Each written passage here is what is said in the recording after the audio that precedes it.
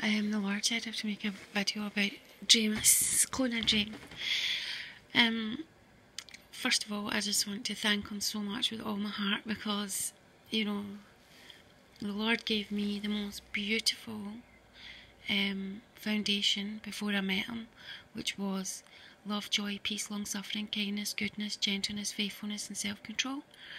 And the Lord was just teaching me to, and it was so painful, because all I knew before that was Daniel's prophecy, Amos, Isaiah. You know, it was full of complicated prophecies, and I wasn't sure what was true, what was not true. And I liked the fact that he was a Muslim, because then, but he wasn't a Muslim where he was following.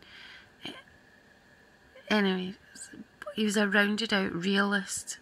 If it's black, he would say it was black. If it was white, he would say it was white. So he was the most unconfusing man ever. And he's got a heart of gold. You know, when I only told him a little bit about my story, the tears were streaming down his eyes, not in a gay, poofy way, the way, you know, it's like unmanly, but his back was straight and the tears were coming out in a Yul Brynner way, you know. And I was at his knees, and I just felt like the Lord had went inside him, literally went inside him, to show me how he felt about things, you know. So I suppose it was God romancing me, you know. And I loved him so much because he took me out on a date, right? It was the nicest date I've ever had in my life. And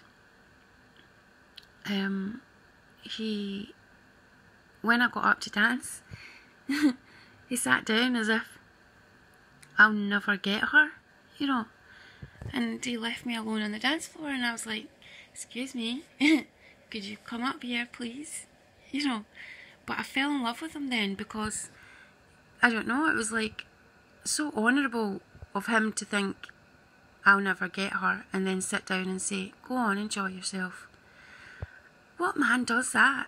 You know, men usually, I'll never get her, so I'll steal out her purse so she's got no money, and then she'll rely on me, or I'll shit in her garden so that she'll have to come to me. You know, things like this. He was so manly, it was unbelievable. So gentlemanly. I've never seen a gentleman like this gentleman. And he, till this day, all he cries is, give her back her children. She's a mother. Give her the love and respect that is due a mother. And that's why I love him so much, you know. And he honoured me, and he honoured my children. Honours my children. And I respect that so much, you know. And even though they were scratching, well, one of them was scratching him to death, he was still honouring her and treating her as a father should treat her, you know. I believe he is the strongest man in the world. He really is the strongest man in the world. And I don't know right now where he is or how he is or anything, but I pray he rises up and takes his place in the world, you know.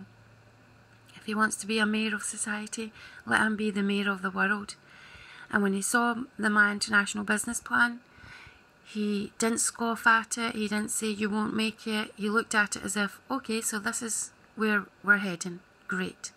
And he just helped me head there.